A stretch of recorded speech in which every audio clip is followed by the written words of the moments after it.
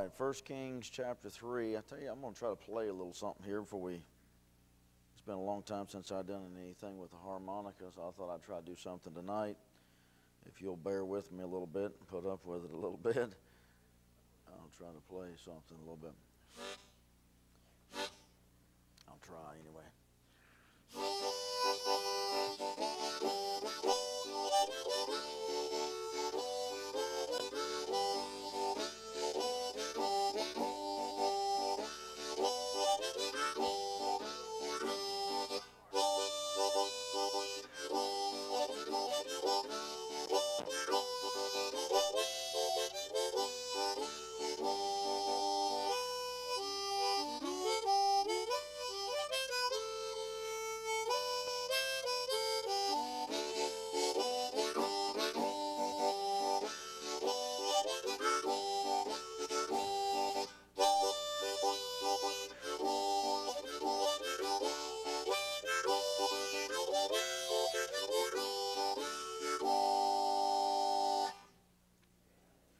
Do you guys know, it's a classical piece. What's it called?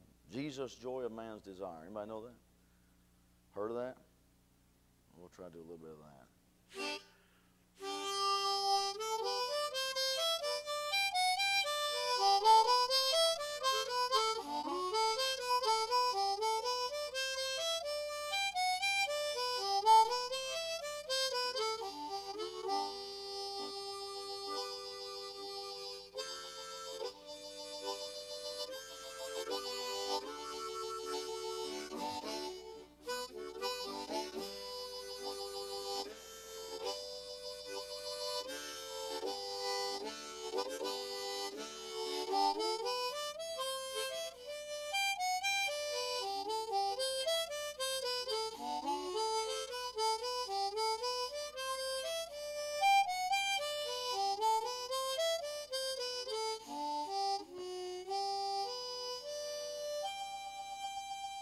That's good enough.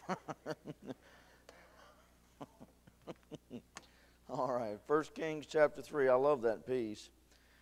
I don't do very good well playing it, but I like it. Amen. Amen. If you can do something. I've been under conviction about some of that lately. If you can do a little something, you ought to do it. Amen. And so if I can do it, you can do it. So that's the idea with all that. 1 Kings chapter 3. 1 Kings chapter 3. What does it? Make a joyful noise unto the Lord. Amen. 1 Kings chapter 3. And this is a very peculiar passage. I've preached some of this before. It's been quite some time. So I want to look at some of these things again tonight. Of course, Solomon here, he comes in. He's going to be king. And he has taken the throne there. You see... the first chapter, second chapter, Solomon is being established in his kingdom. There's some heads are rolling, if you will, literally. And he gets to chapter 3, and Solomon here asked for wisdom. He asked for wisdom to rule his people, rule God's people. And the Lord's going to grant him that because he asked a good thing. And that's a good thing if a ruler was to ask for wisdom instead of power or for his agenda and all that stuff, which you got a lot going on today, a lot of corruption.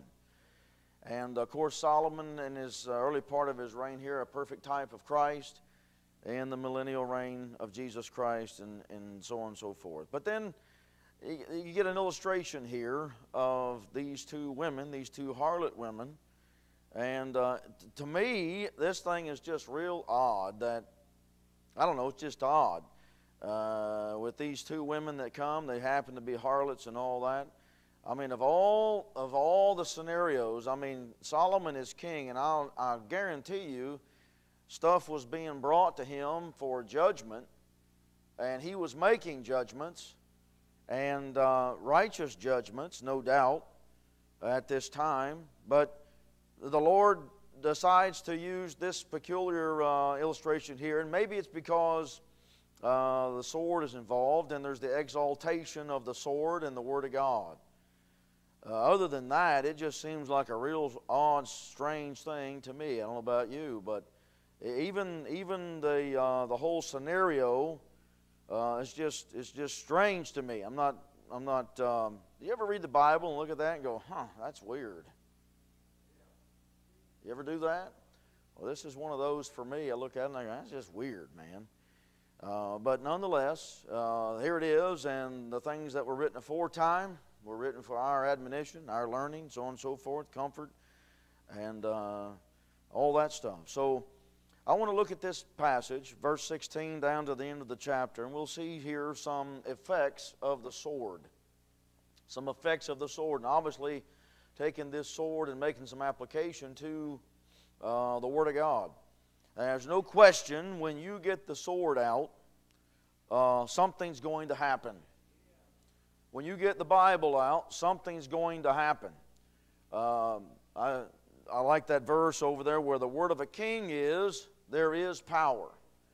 And it shouldn't be no surprise to you that when people begin to talk about different versions of the Bible and this and that and the other, you'll find that the King James Bible does stand out and does stand above all of the others. And there's no question about that because it belongs to God. It's the king's. It's His. And where the word of a king is, there's power. They always want to compare to the King James Bible. And none of the rest of them. They don't compare it to the Quran. They don't compare anything like that. And you say, well, those aren't Bibles and all that. I understand all that, but as far as sacred writings, if you will, holy books, none of that stuff is compared to the Shastas and the Qurans and whatever else have you. They don't compare it to the New World Translation. They don't compare it to the Book of Mormons. None of that. They don't compare their Bibles to those other, if you will, I don't even want to call them sacred books, holy books. They're not. All of those other so-called Bibles and writings and all that stuff. It's always compared to the King James Bible. And when you get it out, I tell you, something is going to happen. And we know that the Lord says over there in Isaiah chapter 55, when His word goes out, it doesn't return void. Don't ever be ashamed, don't ever be afraid to put the Bible out there. Don't ever be, as a matter of fact, if you're trying to be a soul winner, don't be afraid to get your Bible out. Don't be afraid to quote the Bible. I mean, that's our source, that's our weapon, that's our foundation, that's the power that we possess is found in the pages of the Word of God. And when you put that thing out there, the Holy Spirit of God will bear witness to that thing. And He'll use it. And I know maybe some of this is real, maybe you've heard all this tonight and all that. I'm just trying to encourage you a little bit concerning the effects of the sword of the Word of God. And like I said, don't be afraid. Don't be ashamed to put it out there. Let's read, and then we'll get on down through here with some of this. Verse number 16. Then came there 2 women that were harlots unto the king and stood before him. Of course, the king being Solomon. And the one woman said, O my Lord, I and this woman dwell in one house, and I was delivered of a child with her in the house. And it came to pass, the 3rd day after that I was delivered, that this woman was delivered also.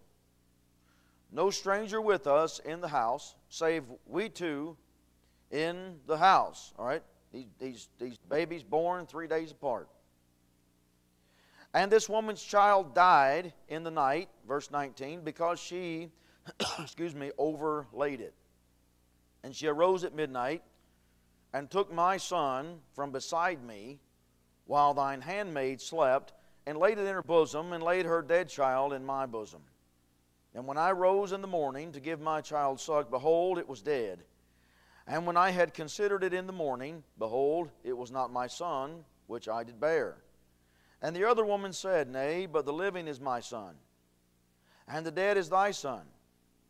And this said, No, but the dead is thy son, and the living is my son. Then they spake before the king. Thus they spake before the king. So you can see what's going on here. They're squabbling and quarreling and fussing here, and I guess maybe the one lady here has a legitimate gripe. Hey, man, I mean, just stole her baby, for crying out loud. after hers, the other, that is, died. And so here they are before the king. And man, have you ever been in a circumstance where something was brought to you, you need to make a decision, you don't know what to do?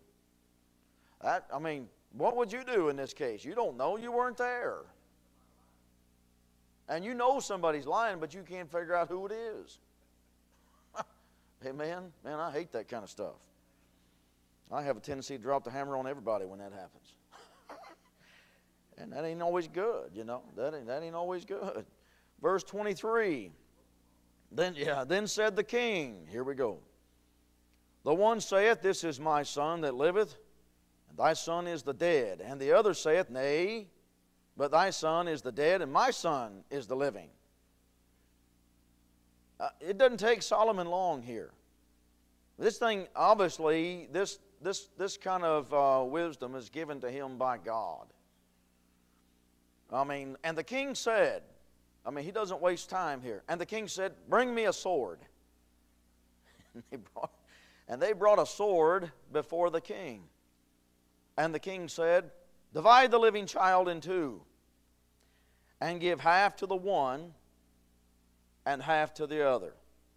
Then spake the woman, whose the living child was, unto the king, for her bowels yearned upon her son. And she said, O my lord, give her the living child, and in no wise slay it. But the other said, Let it be neither mine or thine, but divide it. That always amazed me, that right there. The first response doesn't surprise me, but that second one surprises me. That she would even, okay, you might think that. I mean, already, neither one of these women got the best going for them. They're both harlots. But the one here, her child dies and she kidnaps, she steals somebody else's kid. And now she's before a king, Solomon, the king, and he's giving the command to do what he's saying to do, and then you give a response like this? That amazes me. Let it be neither mine or thine, but divide it. What profit is that? What good? Unless she's just so full of envy, so full of hatred and spite and bitterness and all that. That's the only legitimate or logical reason you can think of. Let it neither be mine or thine. She just don't care. But divide it. Then the king answered and said, Give her the living child, and in no wise slay it. She is the mother thereof. Obviously the first there. And all Israel heard of the judgment which the king had judged, and they feared the king, for they saw that the wisdom of God was in him, look at that, to do judgment. Obviously you know that the Bible is likened to a sword. You find that in Ephesians chapter 6, verse 17, and you'll find that also in Psalm 149, verse 6, Hebrews chapter 4, verse 12. You're very familiar with those passages, I'm sure. Probably don't even have to quote them. You might even be sitting there trying to quote it in your head. Sword of the Spirit, which is the Word of God. Two-edged sword in their hand over there in Psalm 149. The Word of God is quick and powerful and sharper than any two-edged sword there in Hebrews chapter 4.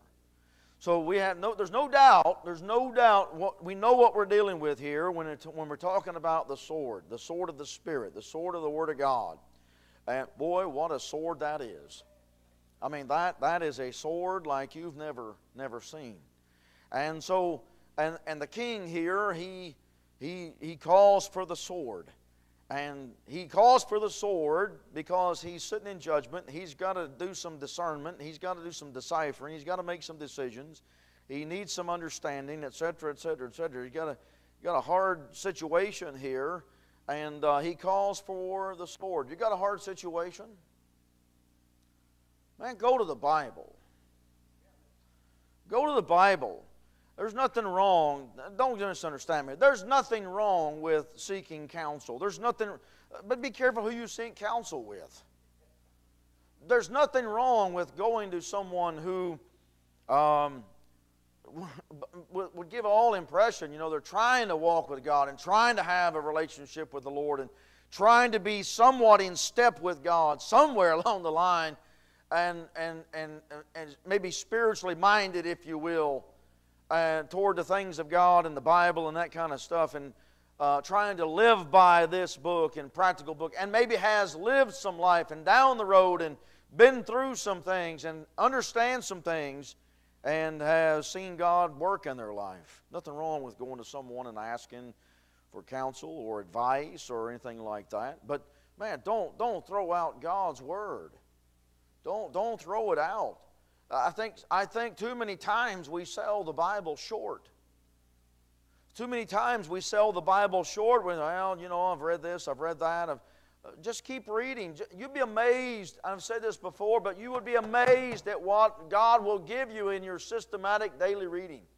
You will be amazed at what God will reveal to you just if you just be faithful and just try to read your Bible faithfully. You'll be amazed at how God will speak to your heart. He will speak to your heart. I guarantee you He will speak to your heart. If He don't, I will shut up. I will close this book and get out of this pulpit. I am that sure that God Almighty will speak to your heart if you will systematically read that book. I know for a fact He will. I've seen Him do it. I've heard too many testimonies of Him doing it. I know God will do this. God bears witness to His Word. And I know in this room tonight, I'm not the only one, and you're not the only one, and there are hard circumstances, situations, things, and sometimes it's stuff people don't even know about. And you're praying on it, and you're seeking God's face and seeking God's will and all of that. Just stay in the book. Stay in the book, and God will give you some answers. Amen. All right, now I want to say 4 or 5 things here. 4 or 5 things and about this. And some of these are kind of maybe obvious, evident, obviously glaringly obvious in the passage and all this. But number 1, I want you to notice this sword is a divider. It's a divider. Number 2, I want you to notice this sword is a discerner. A discerner. And these are common. Number 3, I want you to notice that this sword is a deterrent. A deterrent. And then number 4, this sword forces a decision. It will force a decision. You will have to make a decision. Number 1, it's a divider. We know the verse over there in Hebrews 4:12 about the Word of God dividing and so on and so forth. The Word of God is, there's no question, it's a divider. If you're going to get around Jesus Christ, you might as well expect some things. And one of those things that's going to happen is there will be some division. Take your Bible and turn to John chapter 7. If you're going to be a follower of Jesus Christ, a disciple of Jesus Christ, a Bible reader and a Bible believer, and try to practice it, it will separate you. It will divide you from some people, from maybe a lot of people. But it will divide you to some point. It just will. Just associating yourself with Jesus Christ will set you apart from some people. Look in John 7 quickly, verse 43. So there was a division among the people because of Him. Talking about Christ. When Christ shows up, there's going to be a division. You can't stay neutral. We'll get to that later, but there will be a division. It just always works that way. Look in John chapter 9, same book. John chapter 9, couple pages to the right. John 9, verse number 16. Therefore said some of the Pharisees, this man is not a God, because he keepeth not the Sabbath day. Others said, how can a man that is a sinner do such miracles? And there was a division among them. Why? Because of Christ. It doesn't make any difference. Look at chapter 10. How hard you try not to. If you're trying not to, I've just gotten to the point where I just don't care anymore. You need to get to that point as quick as you can. Amen. I'm not talking about, separating yourself from the world where you can't be a witness or anything like that. But I'm just saying, you might as well expect some people are going to keep you at arm's length. The closer you get to God, the further away they want you from them. Amen. Look in John chapter 10, look at verse 19.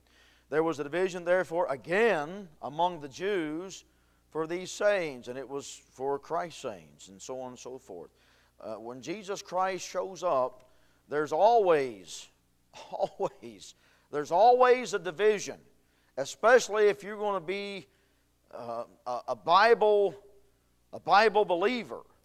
And that ought not bother you so much. I'm amazed at how, if you're young and so on and so forth, and I can understand why maybe that may bother some people, but like I said, I've gotten just to the point where I don't care anymore. I want to live for God. I want to be pleasing to the Lord. This is my crowd, amen. And this is the direction we're going, and that's the direction I'm going. And I want to be on the Lord's side and all that. So when Jesus Christ shows up, there's a division. There's a division there. The Lord makes a division between His people and the nation of Israel, or excuse me, and the Egyptians over there in Exodus chapter 8. He makes a division between them. He wants people to know there's a division. Turn over and look at that. I know we're running some references, but that's okay. Look quickly. Come to Exodus chapter 8. Exodus chapter 8. God will do this. Exodus chapter 8. Notice verse 23. Notice the Lord's words here. You can see where He says there, verse 22, they'll know that I am the Lord in the midst of the earth. Look at verse 23. And I will put a division between my people and thy people. Tomorrow shall this sign be. And of course, he's in here talking to Pharaoh and all that. And he's telling them, I'm going to put a division. I was telling some of the men yesterday, I remember growing up, being in this church, and I remember hearing the preacher preach, and he'd say, get you some tracts. Get you some tracts and pass them out. So I got me some tracts, and I put them in my pocket. If I had a shirt that had a pocket on, I stuck them right there in that pocket, and I'd take them to school, and I'd have them right there in that pocket. Of course, I didn't have a code on. Maybe sometimes did or didn't. I'd have them right there in that pocket, and I'd leave them, leave them here, and I'd leave them there, and I'd leave them in the bathroom or whatever. But you know how it is with kids. Maybe sometimes I just didn't quite have enough boldness to just give it to someone. You know what I'm talking about? Amen? That's normal. That's flesh. That's human, right? Yeah. Buck, buck, buck. That was me. And, but I kept them right there, Got them right there. I'm trying. Making an effort. Just ain't quite there yet. And finally, one of my buddies, he noticed that. He never said nothing until one day. He kept noticing that, and he looked, and finally one day, in front of a bunch of people, he said, hey, what you got in your pocket? What? And he said, right there in your pocket, what is it? Aren't those some kind of Bible tracts or something? And he walked over and he said, aren't you supposed to pass these out? And he took them out of my pocket. He started passing them out. You know what God was doing? He was making a division between me and the lost people. And when God does that, don't get mad at God. Just accept it and trust Him. Amen? Now, I know that's maybe a real simple illustration, but how many times has God, gentlemen, how many times has God done that to you at work? It might not be tracts. It might be somebody there, 4 or 5 guys talking, and conversation really isn't some things that you would say and some words you wouldn't use, and all of a sudden now the spotlight turns to you. What do you think about that? Hey, aren't you a Christian? What's the Bible say about that? What do you guys believe down at your church? What do you believe about that? Up. You know what God's doing? He's making a division. The Bible will divide. If you're going to read that Bible and you're going to practice that Bible, I'm telling you something, it's going to show in your life. It'll show on your face. It'll show in your countenance. It'll show. And it will make a natural division will take place, a supernatural, but it just, with God, it's just natural. The Bible divides. Now, I'll say 2 things about division. Number one, and I don't know if I have to say much about this here tonight, but the Bible will divide when it comes to doctrine. There's no question that we try to put emphasis on doctrine. with purpose, with reason. I know that's not all there is to preach and teach. I understand that. There's the practical side of things. I was asking the men on the way home from the prison the other day. I said, "You think I'm over these guys' heads? Do you think I ought to," and kind of got quiet in the car for a second. And sometimes that can happen. I mean, we've been blessed. Listen, we take for granted some of the things we say that we know as far as doctrinal things. We take for granted. Not everybody knows that stuff. And it's not that we're some great thing. It's just we've been given some light, that's all.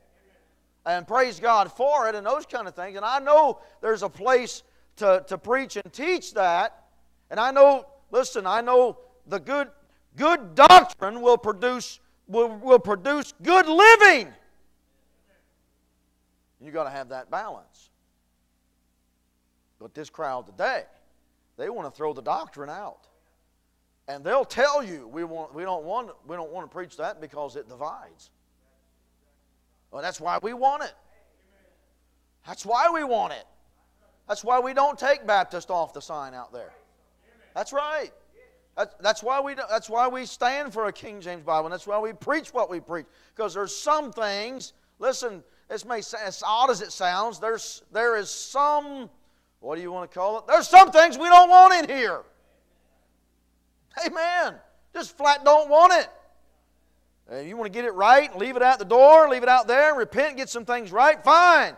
But we're going to make no apologies for when it comes to properly trying to make proper division, especially in doctrinal matters. Take your Bible, come to Isaiah chapter 28. Isaiah chapter 28. Isaiah chapter 28, you're familiar with these passages as well. You might not be when you hear the chapter given, but when you hear the verse, I know you will be. Isaiah chapter 28. How do you learn doctrine? Well, this will tell you right here. How do you learn doctrine? Isaiah chapter 28, verse 9. Whom shall he teach knowledge, and whom shall he make to understand doctrine? Question mark. Them that are weaned from the milk and drawn from the breast, for precept must be upon precept, precept upon precept, line upon line, line upon line, here a little and there a little. You know what it is? It's read the book, compare verse with verse, compare Scripture with Scripture, line upon line, precept upon precept, here a little, there a little, here a little, there a little. It's not all at one lump sum and one big lump shot. It takes time to grow. It takes time to learn sound doctrine, and there's importance with sound doctrine. You ought to try to learn sound doctrine. Take your Bible and come to 1 Timothy. 1 Timothy chapter 1. 1 Timothy chapter 1. Don't be lazy. Open your Bible. Turn it over there. 1 Timothy. Amen. Somebody say amen, please. Amen. I know how it is when you're sitting in the pew there.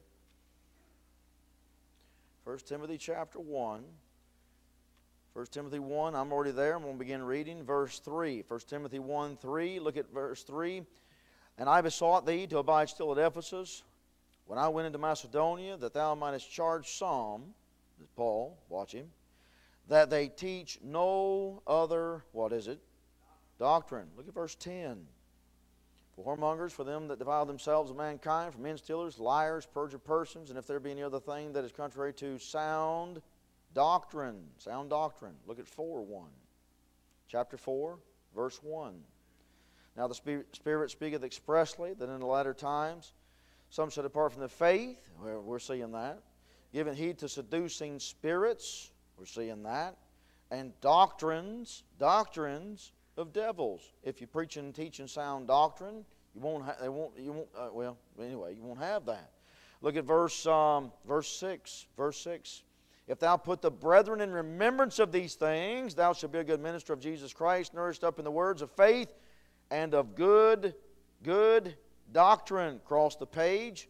Look at verse 13. Till I come, give attendance to reading, to exhortation, to doctrine. 16. Take heed unto thyself and unto the doctrine. Do you think Paul's concerned about doctrine? I think he is. Look at chapter 5. Chapter 5, verse 17. Let the elders that rule well be counted worthy of double honor, especially they who labor in the word and doctrine. We saw this morning, chapter 6, verse 1.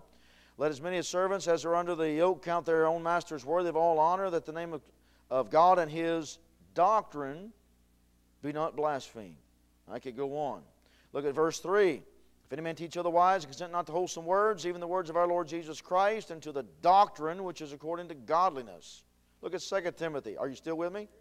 2 Timothy. I'm just showing you something. 2 Timothy chapter 3.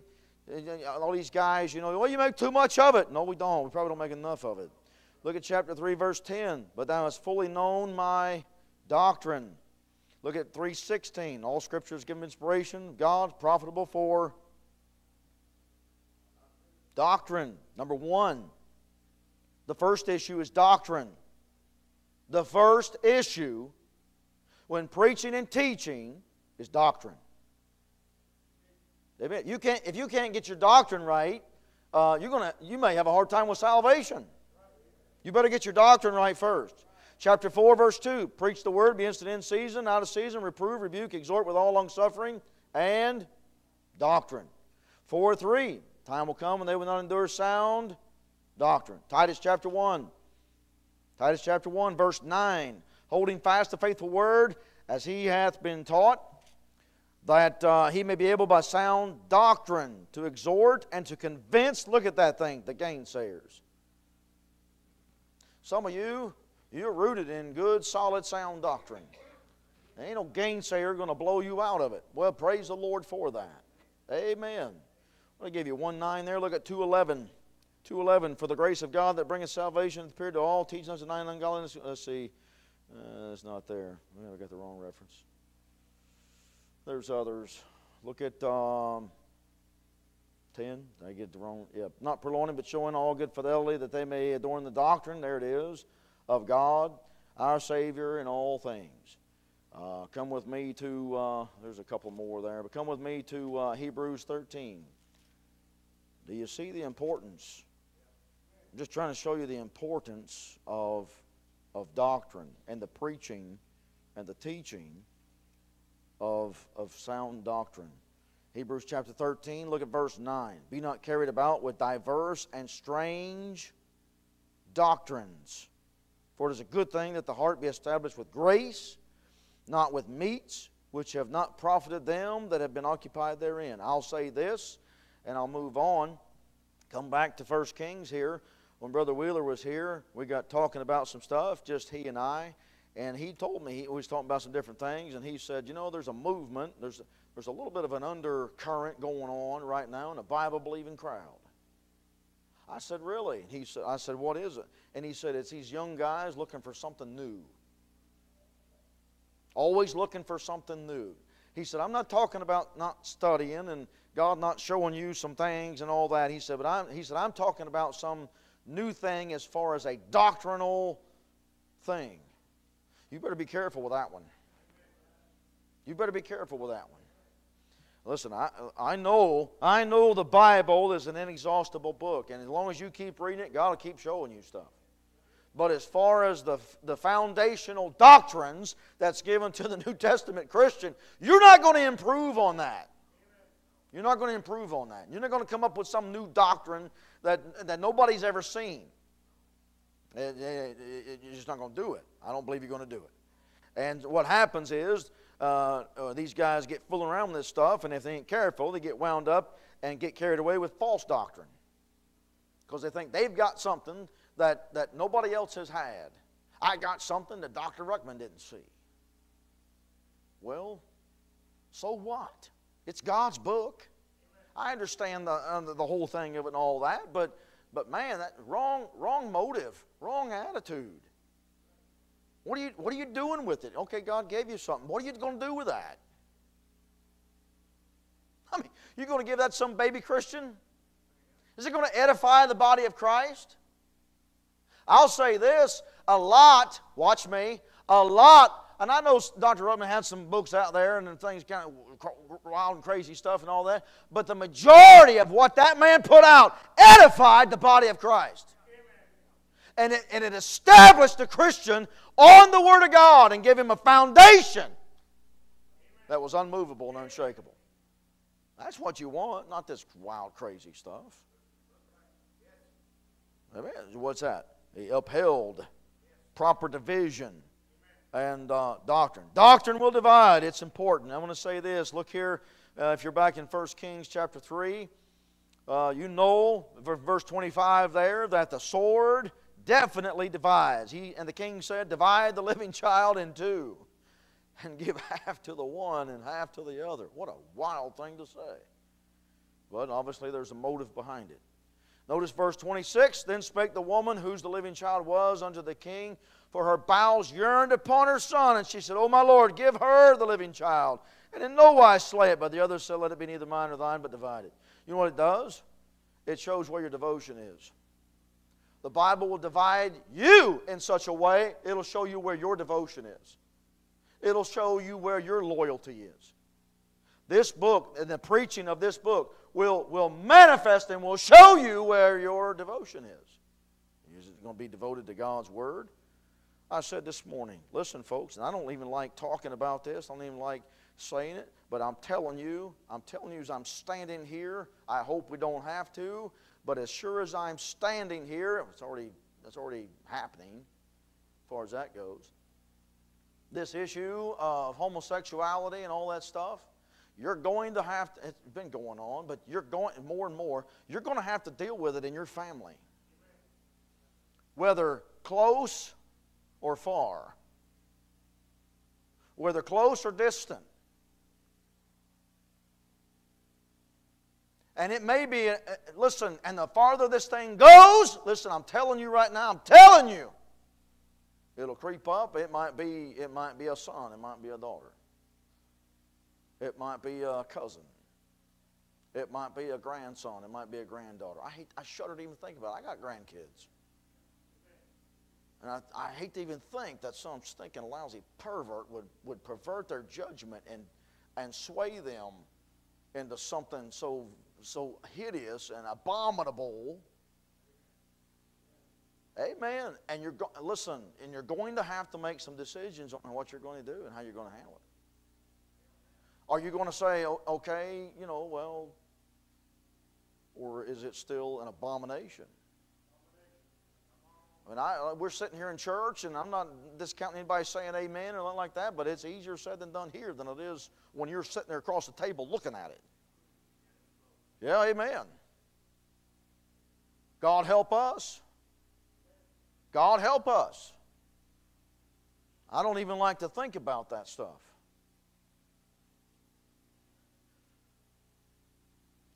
But you know what it'll do? You know what the Bible will do?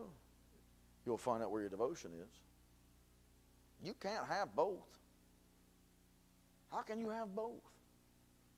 We were saying the other day, in a joking manner, but what concord hath Christ with Belial? What fellowship hath light with darkness? That stuff is darkness. Amen.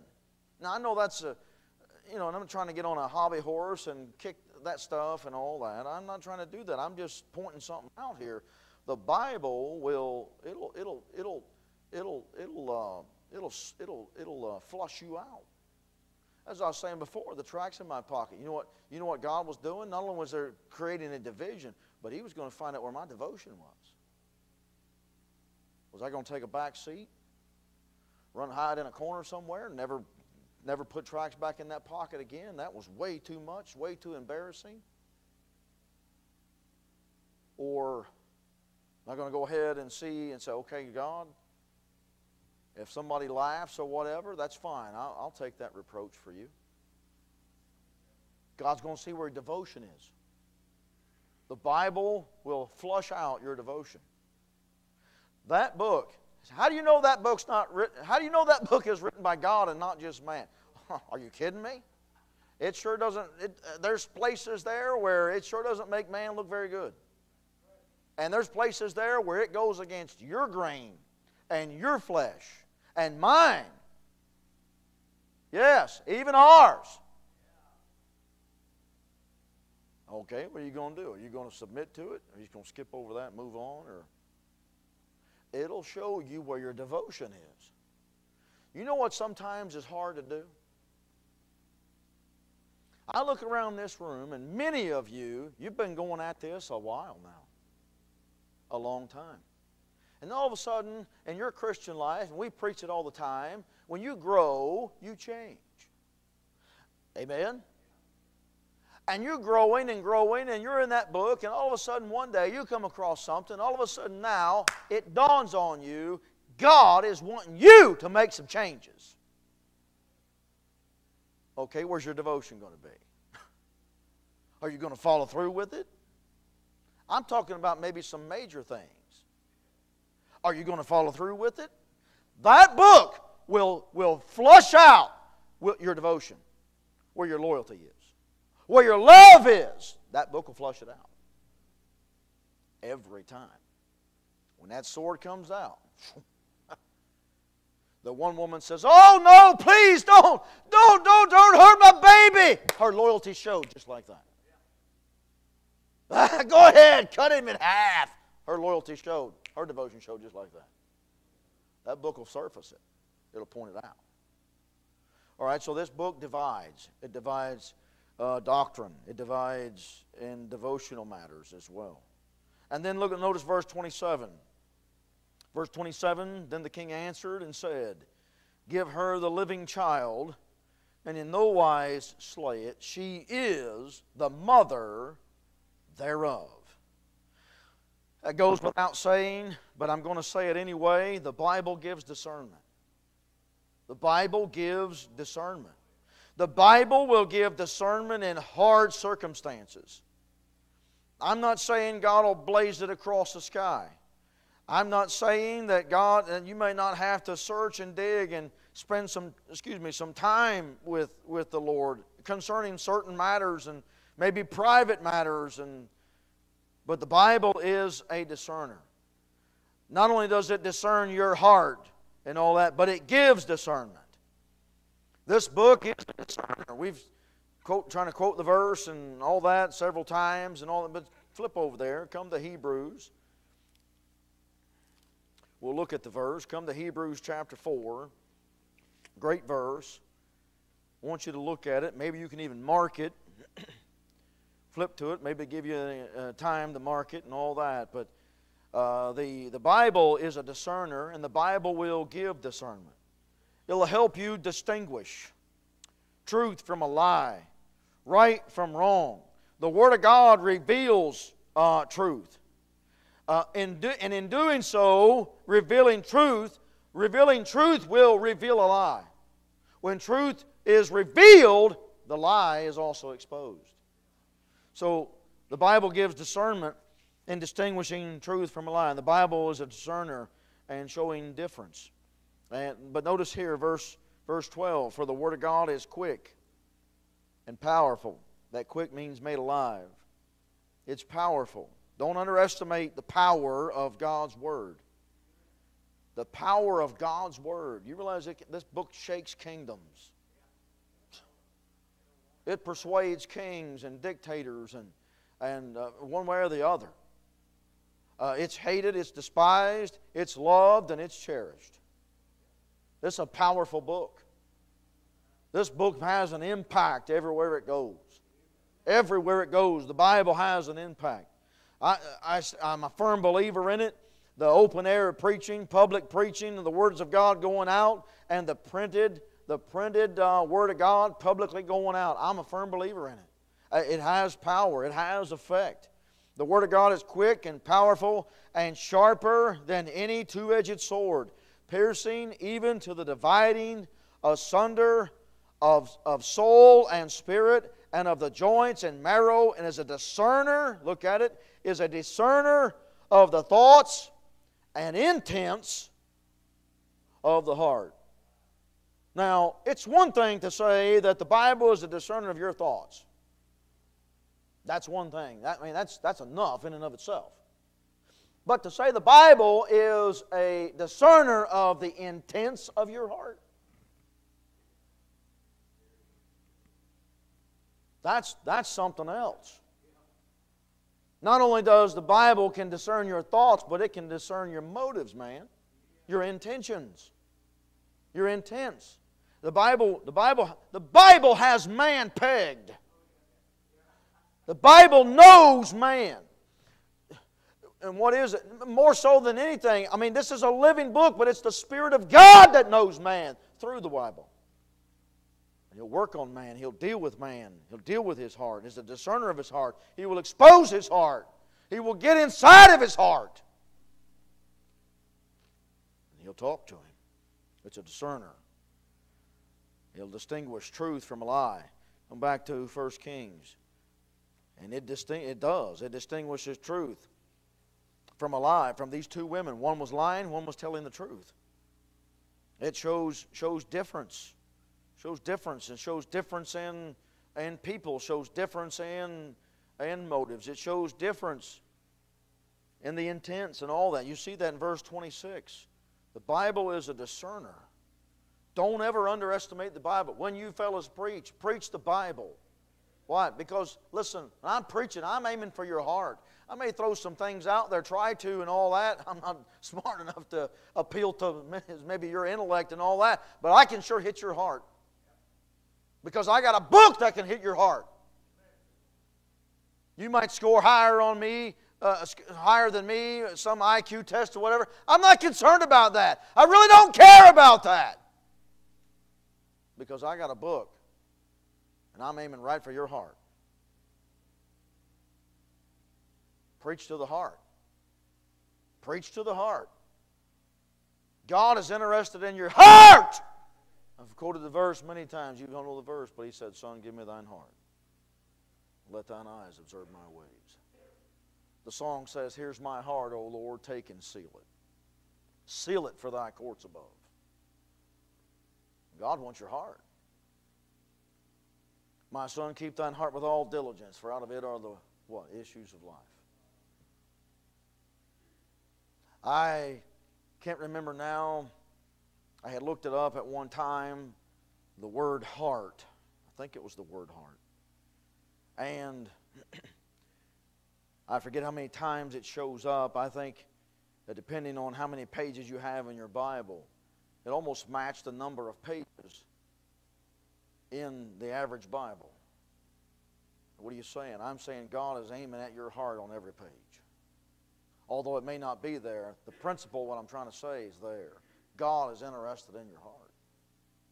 He's interested in your heart. And this book is a discerner.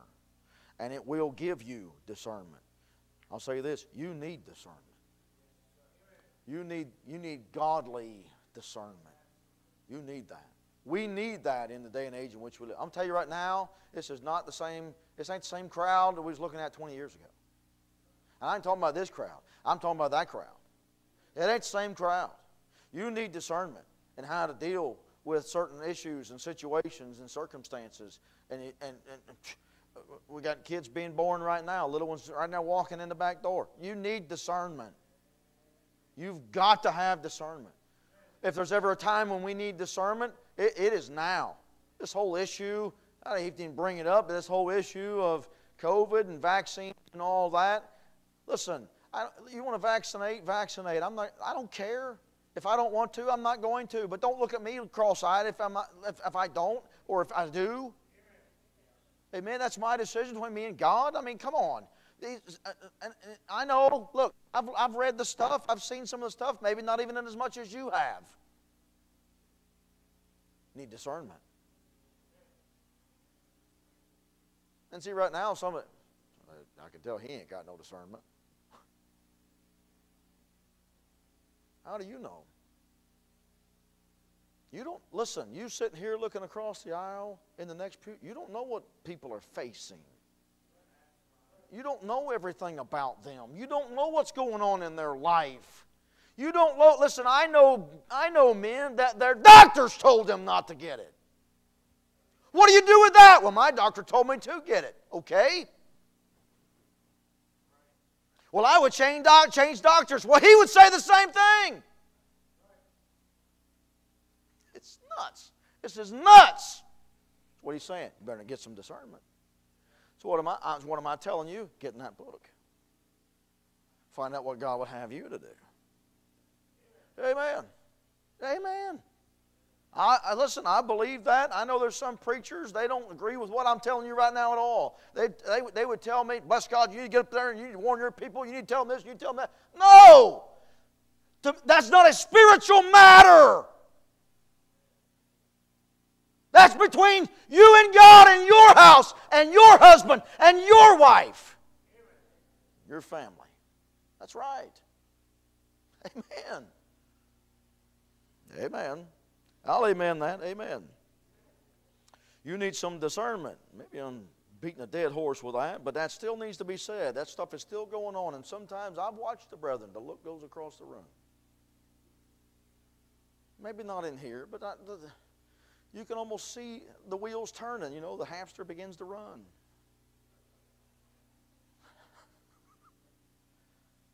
Amen. Need some discernment.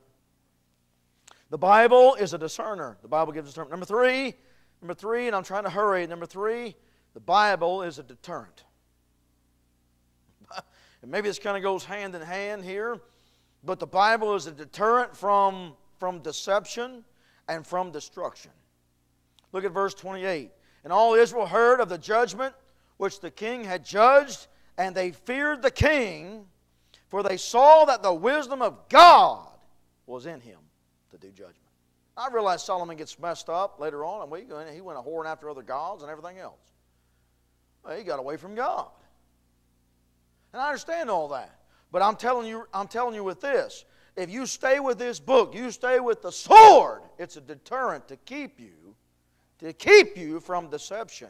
And in turn, that'll keep you from destruction. What are you saying? I'm saying, man, the sword of the Word of God, the sword of truth will be a deterrent to keep you and will keep you from deception and destruction. And then I want to say it'll keep you from, maybe as a person, as a home, as a church, as a community, a country, a nation, from declining and decay, or a society. So how do you say that? Well, I mean, all Israel saw that. All Israel saw that. They took note of that. Notice and they feared the king.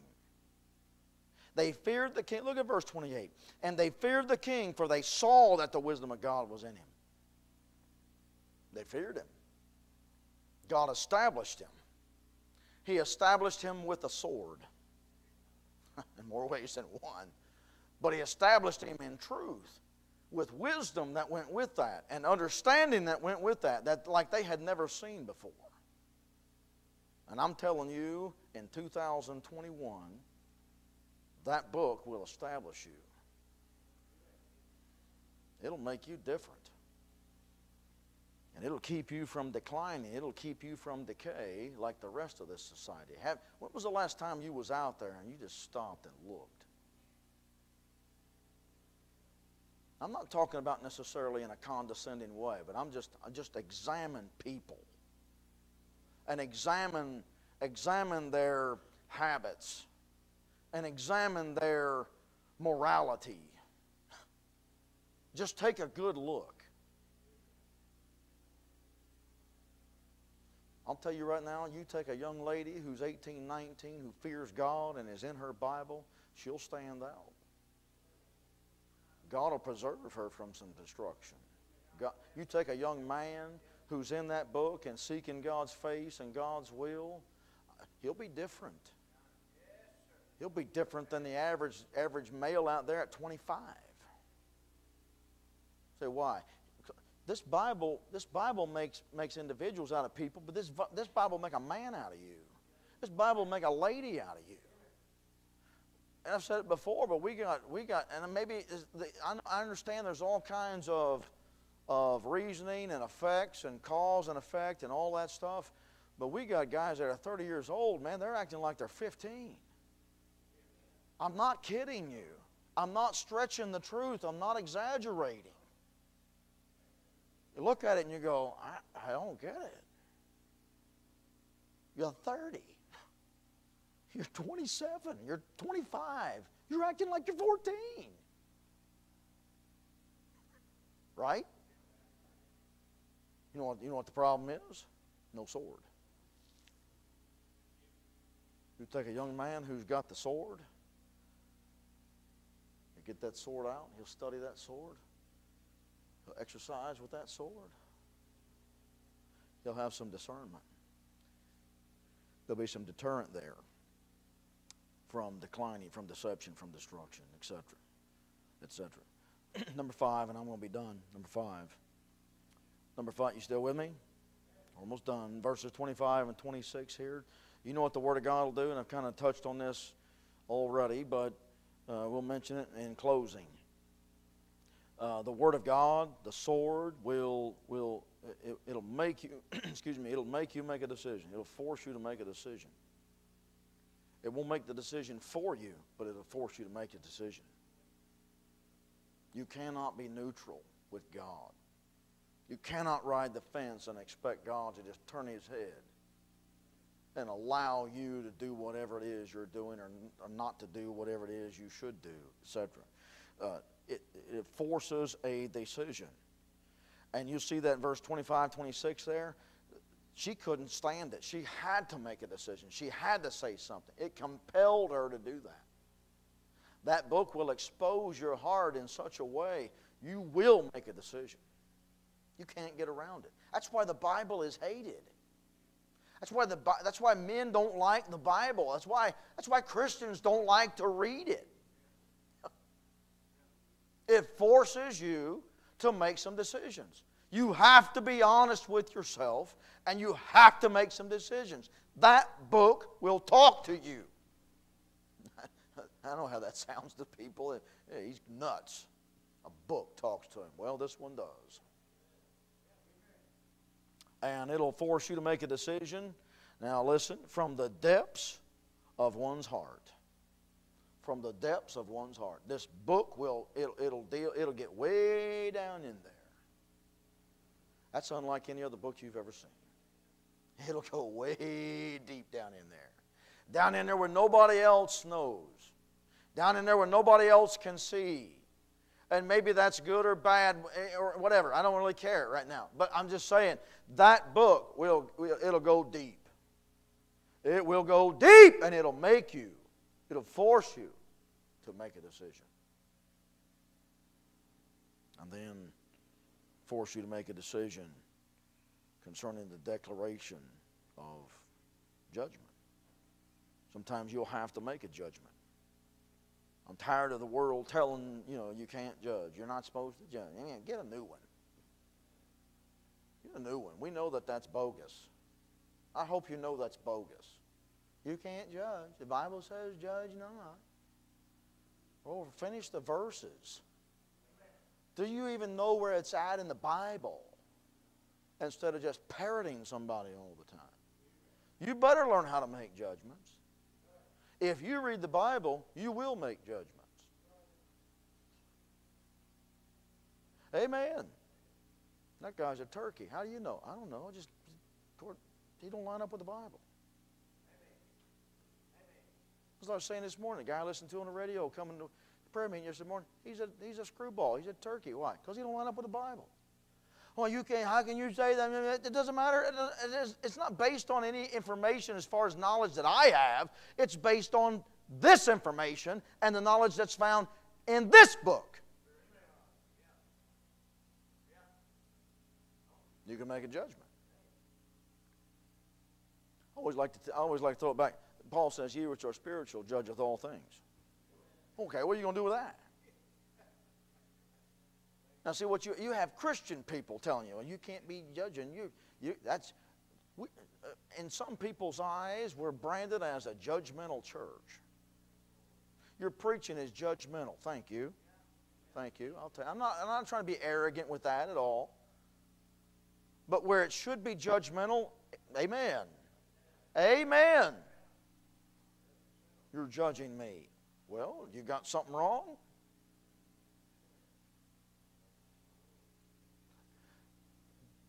The preacher been preaching this stuff for years. I'm going to keep preaching it. Because the longer you go, you better not get soft pedaling on it. You need to hold to it. And not let this world indoctrinate you into believing something that's not true. You better keep making judgments. righteous judgments. The old preacher say, if you have to make a judgment, judge righteously and judge mercifully. Amen. Yeah, because when it goes around, it comes around. You reap what you sow. All that. Amen. But you better learn how to make a judgment. You make a judgment all the time. You go to the grocery store. I do. That's a bad apple. That's a good one. I'll take the good one. I made a judgment. Well, that's not. No, I'm walking down the road or down through the parking lot, and here comes this guy, and he's got a hoodie up, and it's down to here, and it's dark, and he's acting kind of squirrely. I'm not going to fool around with him. I just made a judgment. He's bad news. And if you say, well, okay, you're what we call victims. That's truth. Well, you should give him a chance. You should love him. You love him. You give him a chance. I'll preach to him from a distance. Yeah. Make a paper airplane and fly it to him. Stick it on his car or something. Amen. Guys coming down the road, look shady, acting funny in a store. Ladies, you better pay attention to me. They're out there. You better learn how to make a judgment. You teach your kids that all the time. What do we say? Stranger danger. Why? You just taught them how to judge. And that's a good thing. Talk to Brother Jim. He'll tell you certain parts of town you shouldn't be in. Why? He made a judgment based on experience. Lots of it. Yeah, amen.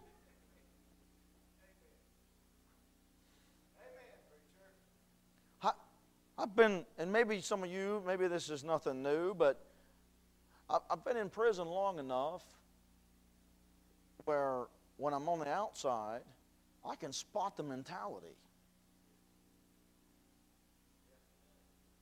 I'll look at a guy and I go, that guy right there, he's got prison mentality. And if he ain't careful, or if he's not been there, he's going there. He's headed there. Well, you shouldn't judge. Are you kidding? If it was my boy, I'd be trying to correct that. You better make a judgment. You better be able to spot something, and you better have enough brass and backbone about you to do something about it. It ain't got to do with loving and letting them express themselves. Are you kidding me? That's the stupidest thing I've ever heard in my life. I'm done. I guess I'm just venting right now, but some of that stuff you need to hear. And I know sometimes it comes across maybe hard and all that. And it's not necessarily meant to be and all that, but it's meant to get your attention. You need somebody we need to be jolted every now and then. This world is wrong. This world's philosophy is wrong. You understand? It's flat, dead wrong. You need a sword in your hand. You're a Christian soldier of Jesus Christ. You're told to know how to use your weapon, and don't be afraid to use it, and cursed be he that withdraweth his, as it go, keepeth his sword from blood. You ought to know how to use that book, and don't be afraid to swing it. Amen. And this crowd, when you do, when that sword comes out, they'll know it, because, man, it comes through there, and it's sharper than any two-edged sword, like a razor blade. It's just, it just cuts anything in its path. And so what do? You just let the Word of God do what it wants to do. Amen. Now, we'll recap, we'll be done. The effects, I'm talking about the effects of the sword. It's a divider, it's a discerner, it's a deterrent, and it forces a decision. Read your Bible. Study your sword. Know your sword. We have, it goes without saying. It sounds so redundant to even say it. What a great book. What a great gift that God would give us. A book like this. I'm glad He likens it to a sword. I know He likens it to a hammer. He likens it to fire. And as we're preaching this morning, He likens it to water and all that. He likens it to bread. I mean, and the list can go on and on. But I'm glad He likens it to a sword. You need a sword. What good's a soldier? What good's a Christian soldier without a sword? Without God's sword? You're going right there and hit him with your shield? You're going to chest bump him, are you, with your blessed parade of righteousness? Your good life? Boom. Look at me. Look how I'm living. He can already see that. You need a sword. You need the Word of God. I'm not saying you ought to be a scholar, but you ought to know some of that. I know, line upon line, here a little, there a little. Some of you have been saved for 35 years. You ought to know that book. Some of you have been saved a little while. Okay, here a little, there a little. But the guy's been saved 35, he's still picking it up. A little here a little, and there a little. Amen. What a treasure. Man, don't neglect it. Don't neglect it. Read it. Amen. Amen. Let's stand for prayer. We'll just repeat and go on, but